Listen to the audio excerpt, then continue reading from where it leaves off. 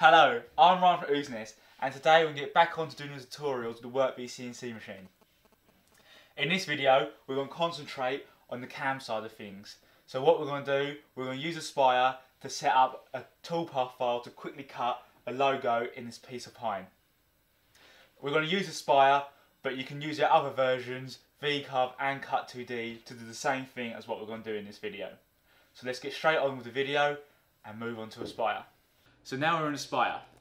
If you're using Cut2D or V-Carve, the process is exactly the same, so you can still follow this tutorial. So first, I'm going to create a new file.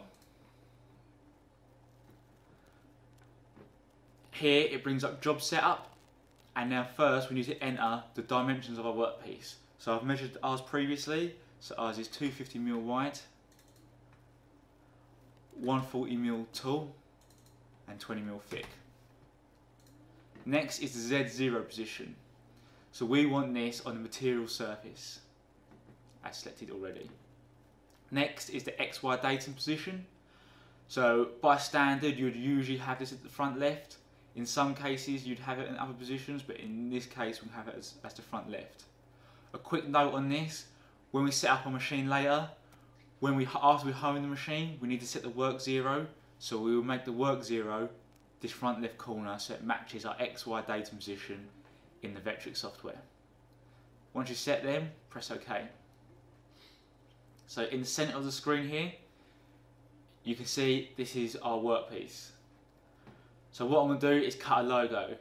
So I'm going to import our logo file. So I'm going to go File, Import, Import Vectors. And then I'm just going to navigate on the computer to where our logo file is located. So let's just get it up. So ours is in a PDF format, so we can cut the Ooznest logo. So double click that, and that has opened it up. As you can see at the moment, the logo size is bigger than the workpiece size. So what I'm going to do is just select all the vectors. On the left hand pane, under Transform Objects, I'm going to go to the second one in, which is Set Object Size. So click that. And then I just need to set the size. So earlier our workpiece was 250 wide, so if I set that to 200 and press apply, that has now scaled that down. So I'm going to press close. Now I've scaled it, you can see that it's not centered on our workpiece. I want it centered on our workpiece, so I'm just going to select the vectors again. Back to Transform Objects, and then the one on the first option is Move Selected Objects. So I'm going to select that. First you can select your anchor position. So I want to locate the center of our object to the center of the workpiece. So I'm going to put the anchor as the center of the object. Next you have type of move, absolute or relative. I want to set the absolute coordinates, so I'll leave that as so. And then the XY position. So our workpiece is 250mm wide, so I'm going to set the X position to 125, and then the workpiece is 140mm tall, so I'm going to set the Y position to 70mm, and press apply, and close. So now you can see that our workpiece has the object centered on it. This is going to be a simple tutorial, so I'm just going to cut that logo. It's just to give you a demo of how to set up toolpaths. So the next thing, now I'm going to move on to our toolpath section. So on your right hand side, there's a little tab which says toolpaths. So click that, and then press the little pin button to pin it so it doesn't disappear when you move off of it. So the first thing is material setup. So I'm going to press set on that. Thickness, this comes from what we set earlier, so that's already at 20mm. Same with the XY datum, that's set from the first thing we set, so that's at the front left, so that's fine. And same as the Z0, so we want that on the material surface. The model position, that is if you're doing 3D work, so you can just ignore that for now. The next section is rapid Z gaps. So this is how far the cutting bit will go above the material when doing rapid moves.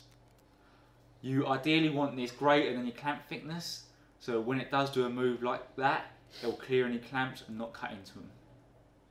So usually I set this around 5mm.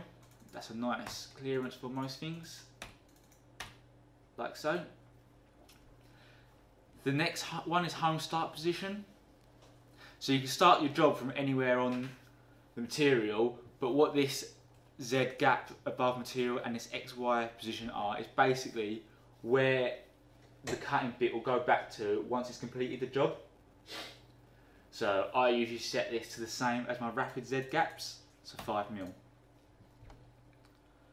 We do see a lot of people get soft limit errors on their machine when starting jobs. In 90% of cases, it's due to the Z gap above material being too large, because by default when you buy your Vectric software it's set as 20, so just reduce this down to 5 and that should solve your problem. So I've got it at 5 as set in here, and then press OK.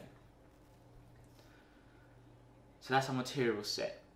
So now what I want to do is pocket our logo out of the material. So what I'm going to do is select all our vectors, and you've got toolpath operations. The second one in is the pocket toolpath, so I'm going to click that.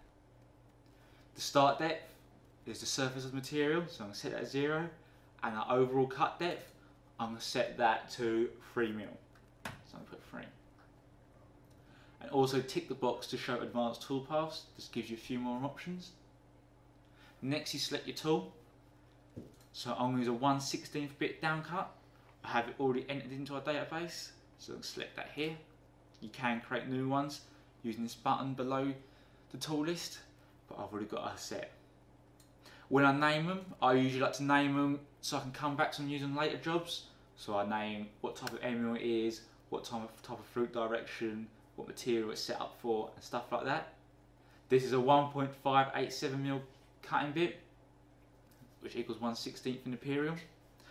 I've set the pass depth for 0.5mm, the step over to 50%, the spindle speed to 27k, feed rate to 800 and plunge rate to 400, and we're cutting pine.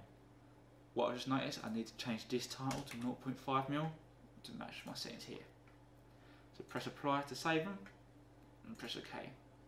So when you select your end mill, it will automatically work out the number of passes based on your pass depth and cut depth. If you want to override this and change it, just press the edit passes button and then you can manually change it here. But I'm going to leave it at 6. Next, you can define how to clear this pocket. So you can either do it as an offset or a raster. It gives a little diagram to show the difference between the two. I'm going to select it as offset.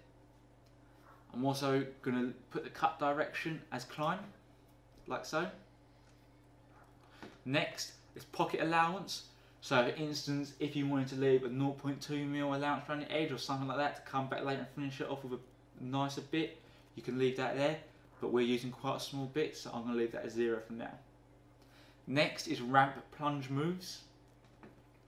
So when the cutting bit, start again here. So when the cutting bit is going down the next pass, it usually goes down straight, but what you can do, you can ramp these so it gradually makes its way down by going towards side to side, and this puts less stress on the cutting bit. So I'm going to tick yes and set that distance to 2mm. So basically instead of going straight down, it will go down diagonally 2mm. And then I'm going to name this pocket 1 as set by default and press calculate. What that has done now is calculate our tool paths and shown them here on the 3D view. The Vetrix software has a very good feature where you can preview toolpaths so you can see what it looked like once finished. So what I'm going to do is just press this preview all toolpaths button, and as you can see, you've got your preview here of how it will cut the object out, and you can rotate this to get a good look to make sure it matches your idea. I'm happy with that, so I'm just going to close this preview toolpaths pane. You can come back to that with this bottom left hand button here, but I'm happy as it is. So we can't send this toolpath direct to the machine from the Vetrix software. So what we need to do is export it to a G-code file and open this G-code file in Universal G-code Sender and send it to the machine. So what I'm going to do is tick this toolpath file. Under toolpath operations, go to this bottom right hand button, press, and it's called Save Toolpath. So press that. The first option is output all visible toolpaths to one file, which is what we want. Next, it says toolpaths to be saved. So you can tick them down here, which ones to save. We've only got one, so I'm going to tick that one. The next option is the post processor. So the control that we use on the WorkBee is GRBL. So you want to make sure this is set to GRBL millimeters.G-code. And then just press Save Toolpaths. Just save this on our computer. So I'm going to save this as a logo cut toolpath. And then press Save.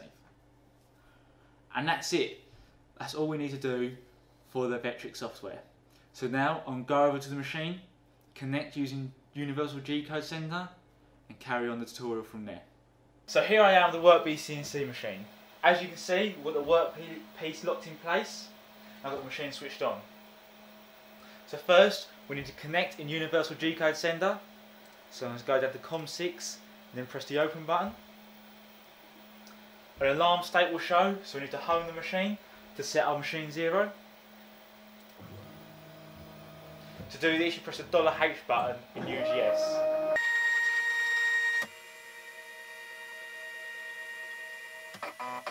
Now, the machine 0 has been set. As you can remember earlier, we set the XY datum to be the front left material and the 0 to be the surface of the material. So next, we need to set our work 0 to this corner. So what I'm going to do is just jog this router over to there.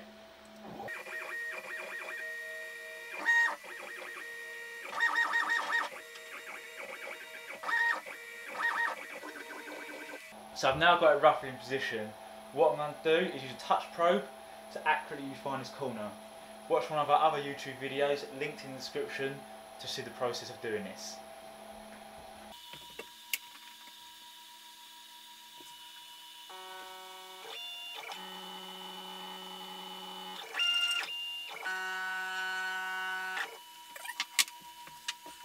Now, when you press return to 0, our work 0 is now set to the front left corner and the surface of material.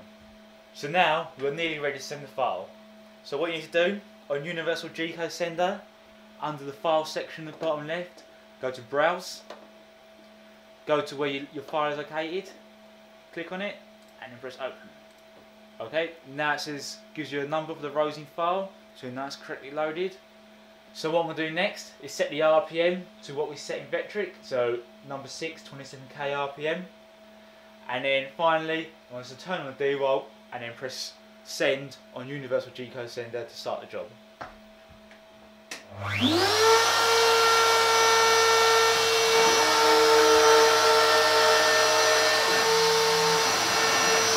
As you can see, the job is now complete.